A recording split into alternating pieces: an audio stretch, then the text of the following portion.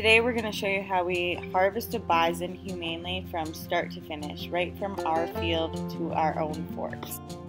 In Canada, it's not legal to process a bison in the field or on the farm or on the ranch for sale. So all of the animals that we harvest on our actual farm are for our own consumption. Today we're going to be harvesting a cow, an older one, that had a smaller calf last year, a little bit later, and we're thinking that she's not even pregnant this year. So it just makes sense to fill our freezer with something that isn't probably going to produce any longer. And she's had a great life. She's been with us for a long time. When we harvest a bison in the field with the herd, we always put some bales out for them and just treat it like a regular feeding day so that they don't know anything's coming. This way the animal's not stressed out at all and they've literally lived a great life from start to finish. Here you can see the whole herd coming in for hay, and then we're just going to zoom in on the cow on the left there that we're going to take today, and she is just going to go painlessly with one quick shot. The herd is only concerned for a minute or two, but we remove her so fast and just get her out of there so that they don't have to witness anything that comes next. Here you can see Chad and I just getting ready. We're going to put some blocks on either side of her just as supports, and then we are going to flip her entire body onto her back for easy processing. Here you can see me just thanking her for her life and for her sacrifice for our family.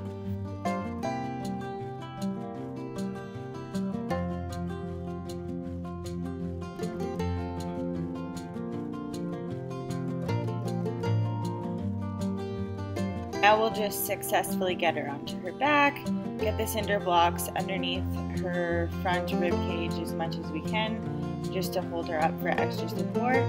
We're not professional butchers by any means, so don't judge us on this video, but we just think that it's super important for people that are consuming animals to have a connection to their food, to know where it's coming from, to know that it lived a really great, long, and healthy life, and be proud of what they're putting on their plates. Being in confidence is a thing, and we can guarantee that every animal that comes off of our property is treated respectfully from start to finish, and that is something that we are so proud of. We prefer to skin our animals on their backs, and we remove the front hooves so that no contaminants from like poop or anything that's on their hooves gets on the rest of the carcass while we're continuing to skin. We also do them on their back so that we can easily remove the front organs like the heart and the esophagus and things like that, as well as spread the brisket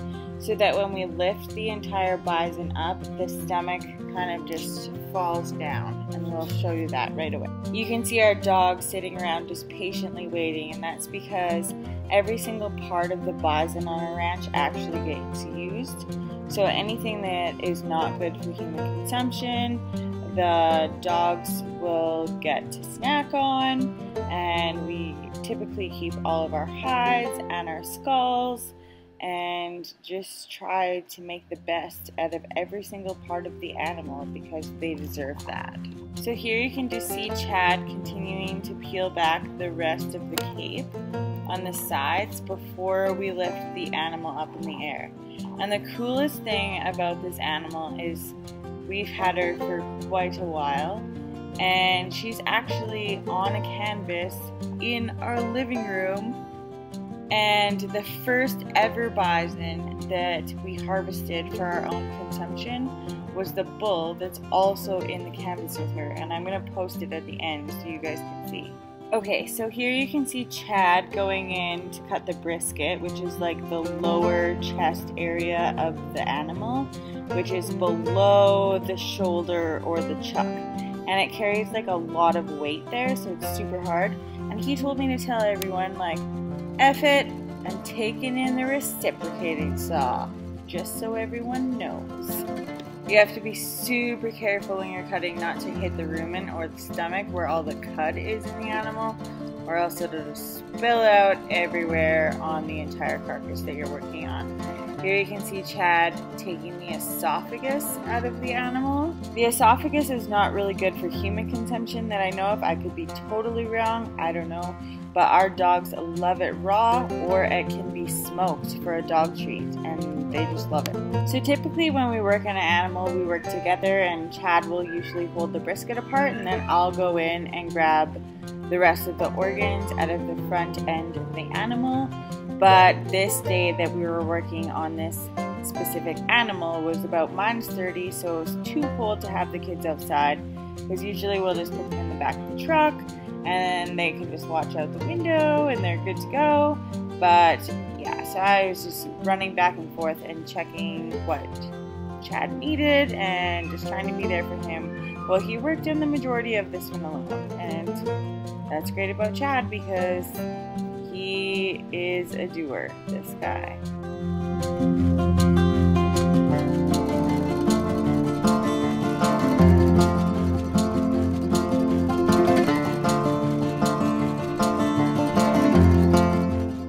He also made to be sure that he was very clear to me that he was taking off his bracelet there, just in case anyone was wondering what he was doing.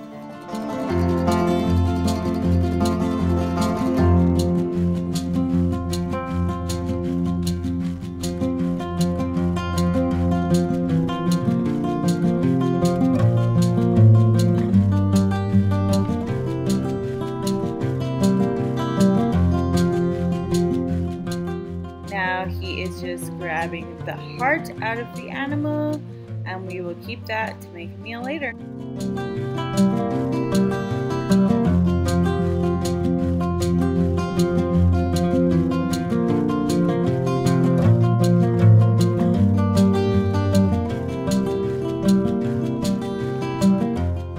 So now Chad's just taking the rest of the sides of the cape back now that the brisket is completely cut and the organs are out of there, to get it prepared to go up on the tractor.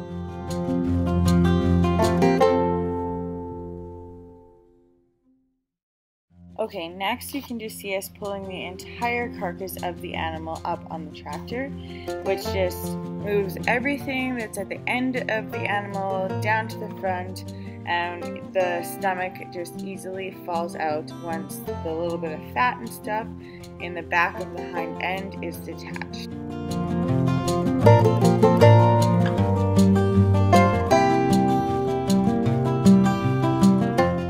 Here, Chad is just pulling some of the tallow fat down, and then the stomach easily just drops right out of the animal with nothing in its way, because all of the organs from the front of the animal are already removed.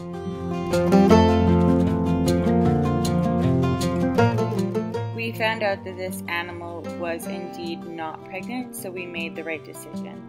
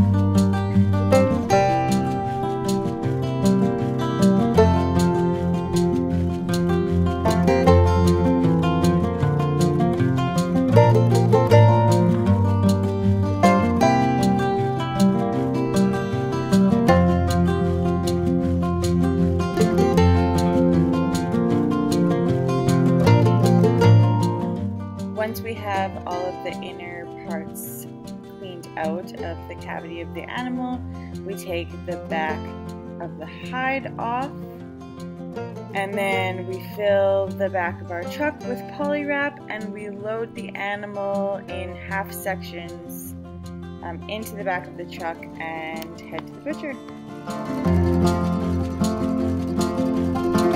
How much do you think this cow weighs? 475. Okay, we'll see. Everything we do on our ranch is a family affair, so our kids come with us everywhere and they get to experience everything from start to finish, which we find super important for our lifestyle.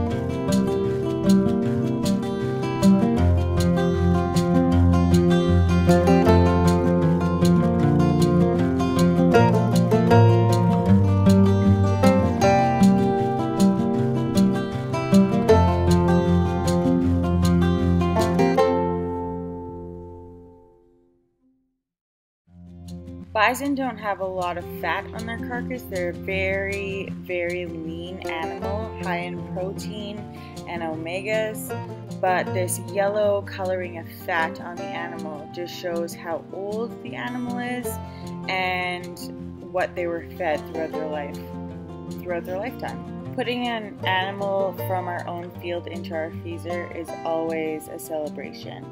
And it was even more so just having this canvas of this animal to recognize her and her life. This is us. This is Backwoods.